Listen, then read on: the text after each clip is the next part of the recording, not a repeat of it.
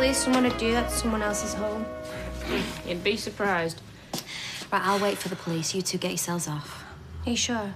Yeah, and do us a favour. Don't tell anybody, will you? Wait till I tell Roy first. Okay. Thanks, girls. How long have you smoked, Mr. Barlow? Oh, since I was a kid, 15, 16. Terrible, I know, but there you go. Did you feel you could confront your wife without having a cigarette first? No way. And why did you smoke it in the ginnel rather than outside the pub? Because Norris and Mr. Cole and Miss Taylor were still there, and the landlady doesn't like it. Not that that bothered me. This is all rehearsed. Have you ever done jury service, have you? Yeah, once, years ago. Tax evasion. Seemed quite a nice chap, though. Still wrong, though, eh? No, I'm not excusing it. I think I'd quite like to be on a jury. Does it always have to be an equal split between men and women? Maria. What? It's not Club 18 to 30. Oh, but still, there was someone I liked. Oh, you can't be that desperate, surely. I'm kidding. Kind of. Oh, hello, love. Hi, Mrs. Roberts. Is it ready? All done. You've got all that oil up already? Yeah, got it all up, every last drop. Right. Well, I'll pick it up tomorrow, OK? We kind of need the space. Well, maybe you could drop it round here because I'm snowed under. Aye.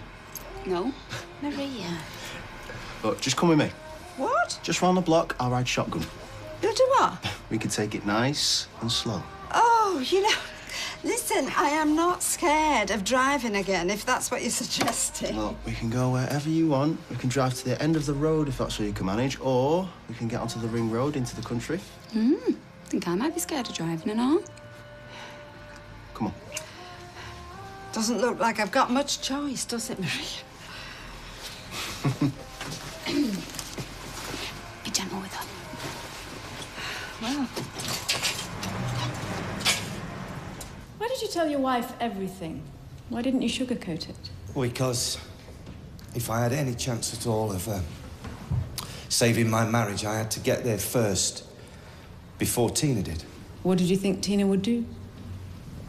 I thought she was going to storm round there and tell her everything in her own words, you know. When? Right then.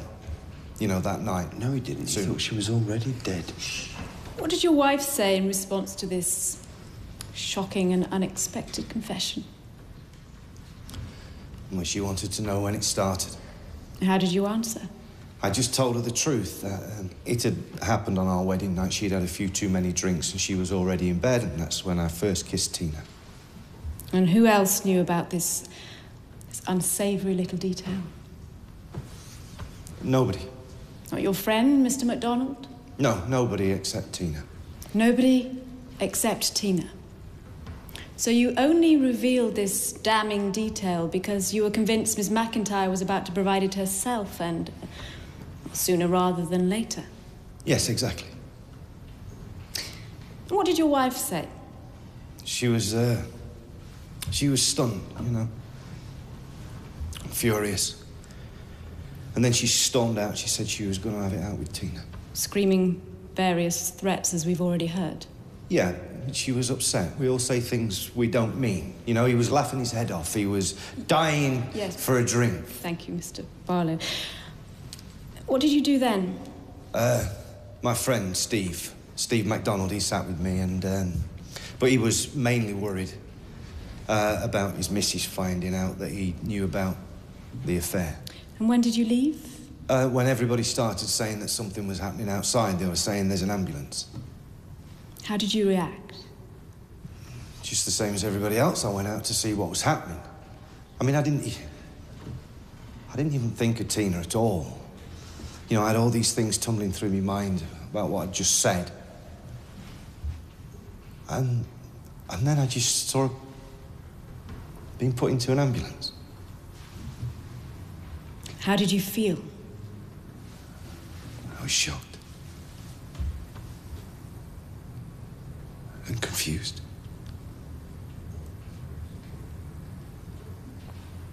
She was a nice person. You know, she made us... It was a mistake getting involved with me. I know that. And I tried to tell her that. But it was over between us, so why would I go and kill her? It's not in me.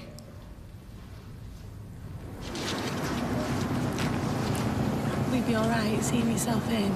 See yourself in? He's not 6 years old. Just still open, he'll be fine. I think I'd like to be on my own for a while. Well, mind how you go, then. Yes.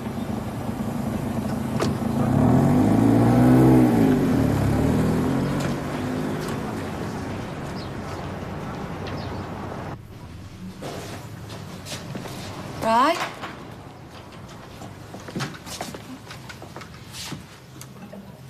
What's happened? Right.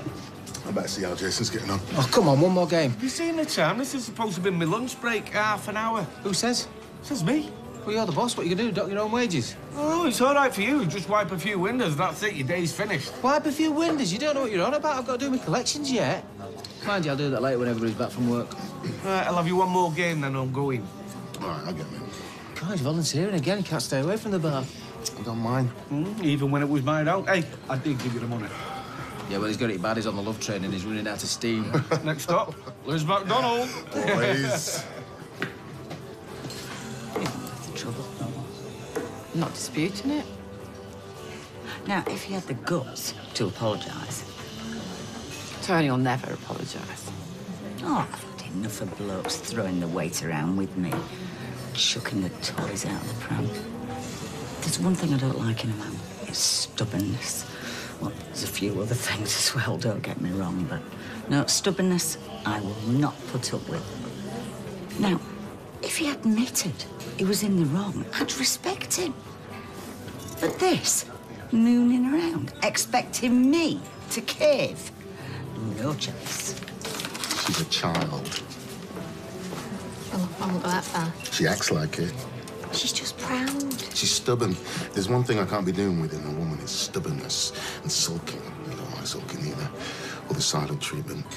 Well, actually, I think she wants you back. Of course she wants me back.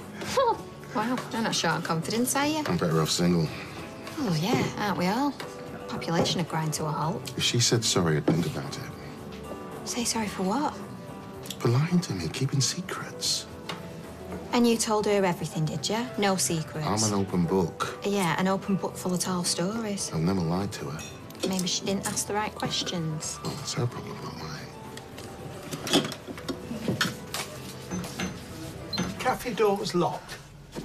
Cafe door were locked. This door were locked. They must have seen me nip out. I'd put a sign on the door saying I would be back in 15 minutes. I only nipped to Dev's to get some change. Roy, I can't tell you. No, I was thinking it would be better if we don't touch anything till the police arrive, you know, fingerprints and whatnot. Is that valuable?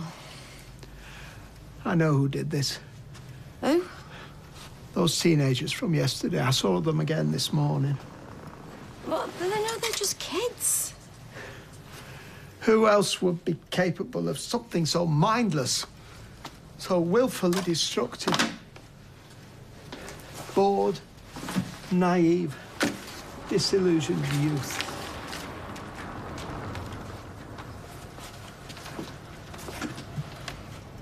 Right, the police have arrived. I'm gonna go down and let them in.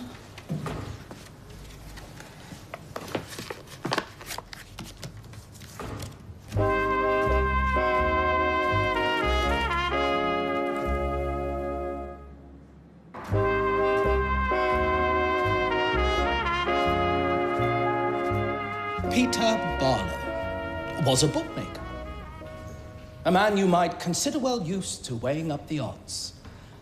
Isn't that what he did on the night of the 26th of May, 2014? Didn't he spread his bets? First, he agreed to run away to Portsmouth with his mistress. Then, circumstances changed. Yeah. Thank you. I'm just going to take these up to the officers and then I'll come back down and make something sweet in a minute, love. Right, why didn't you call us? Sophie's just told me. The crime scene investigators arrived looking for fingerprints. This is just bad luck. No. It was those young men we saw this morning. One of them threw a can. I picked it up to dispose of it. An act of provocation in his eyes. What, they broke into your flat because you picked up a can? They destroyed the closed-circuit television camera like seasoned criminals. I still can't get hold of Owen. Are you tired? Listen, he needs that lock replacing. Right, I'll give Jace a back. Sorry. Right. He reckons he knows who did it, them kids that was outside. They've destroyed his photo album. Right, well, should we go and have a drive around? Yeah. No, please, let's leave it to the police. How did they get up there? Where were you? I just nipped to the corner shop to get some change. I put a sign on the door saying back in 15 minutes. I might as well say you got 15 minutes to burgle us. I should have been more careful. Well, look, it's nobody's fault. Well, Mr. Cropper, we're all done.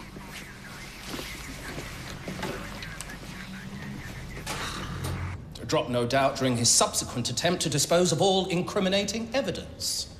We've learned how this led to the discovery of a silver top hat, the missing charm, along with traces of Miss McIntyre's blood, placing the burglar at number 1 Coronation Street, Peter Barlow's parents' home address.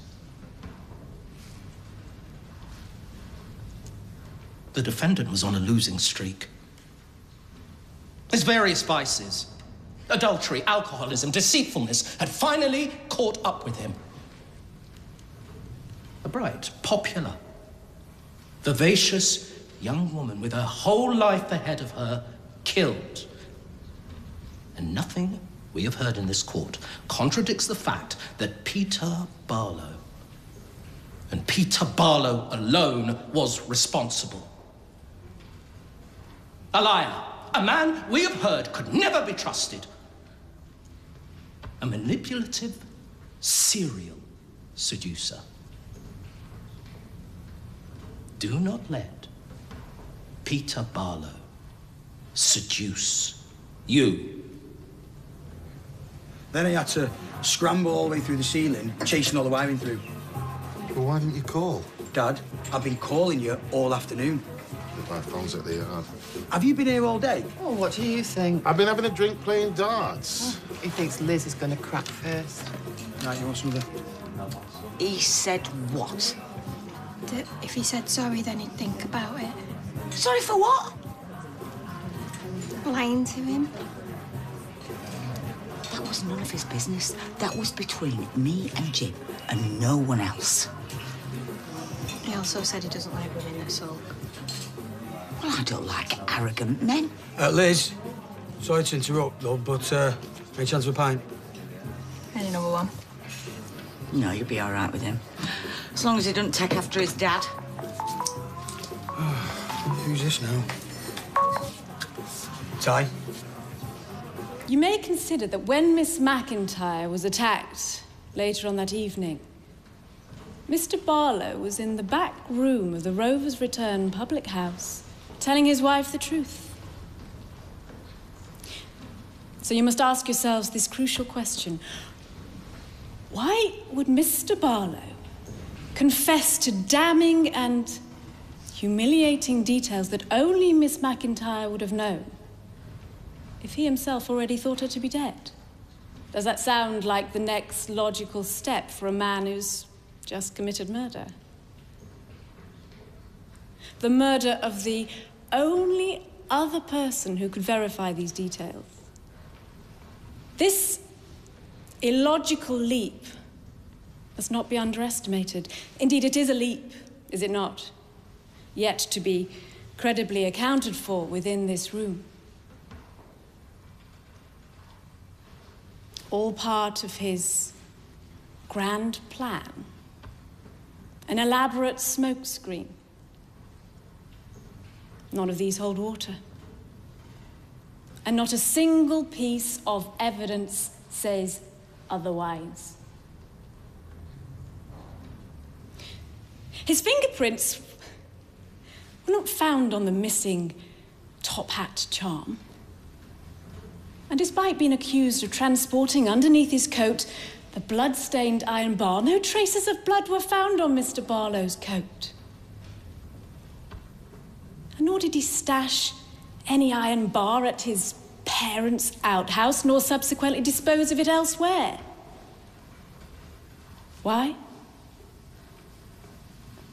Because Peter Barlow did not attempt to take Miss McIntyre's life. Peter Barlow was elsewhere, telling his wife the truth.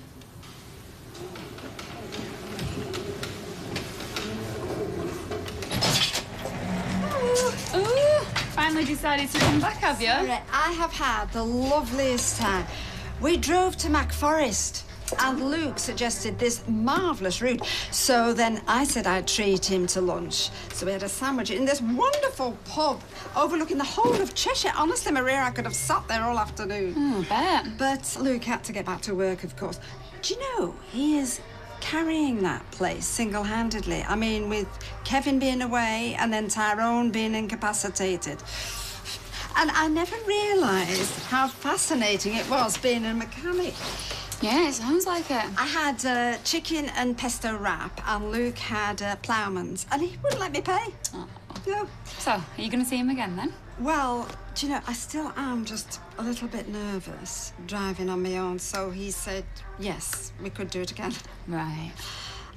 He's got the most wonderful eyes, you know, and a lovely smile, hasn't he? And he's got such, well, lovely, delicate hands for a mechanic. Did I mention that? No, you didn't. Mrs. Roberts. Oh! I've somehow ended up with your keys. So you have. Thank you. Well, see you next time. Yes. Bye then. Bye.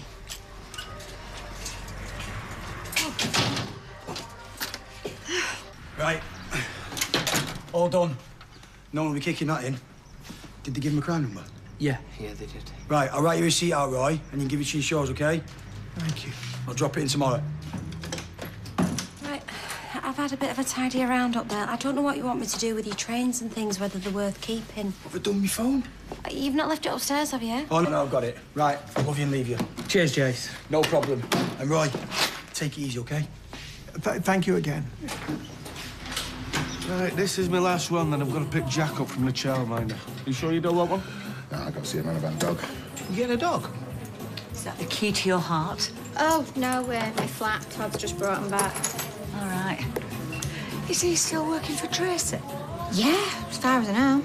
Oh, let's be honest. You wouldn't buy a radio alarm clock from Todd or Tracy, would you? What a combination. He's not that bad underneath. And underneath that is even more rotten. The stress he's put his mother through. Oh, hello. Finally tearing yourself away. It's a hell of a dartboard. Is there anything you want to say to anyone? Who? I'll leave you two to chat. Oh, I think I'd rather change a barrel. One little word, that's all she's got to say. Funny that, because I can think of two. But are you sure you're going to be all right? Yes, yes. You know you're welcome to stay with me and Fizz. I don't think they'll be back. Oh, I doubt it, but if you hear anything or see anything, ring one of us right away. I will, Liz. Right, well... I'm so sorry. Please. Well, good night, then. Good night. Good night. And thank you.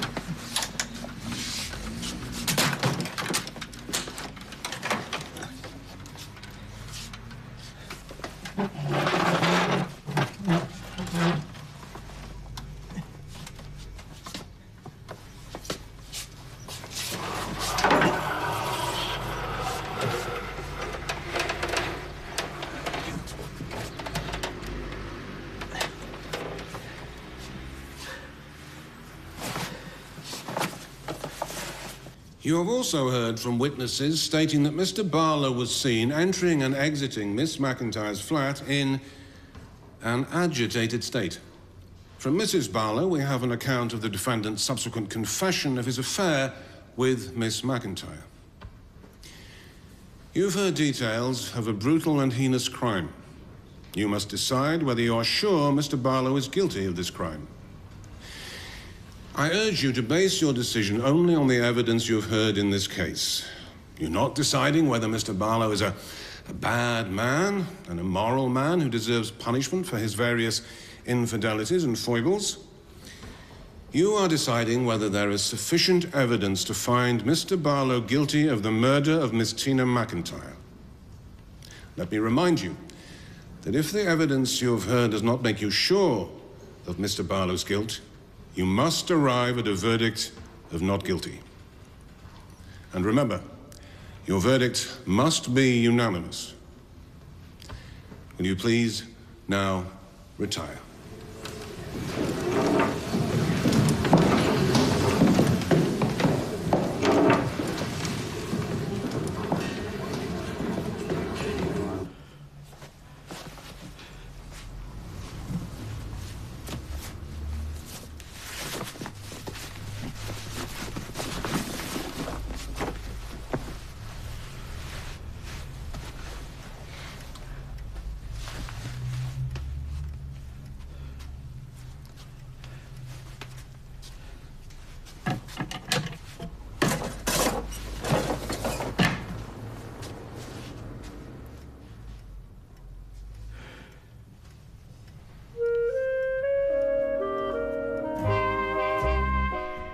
The 80s is the theme for week 2 of the X Factor live shows this weekend, Saturday and Sunday night at 8 here on ITV.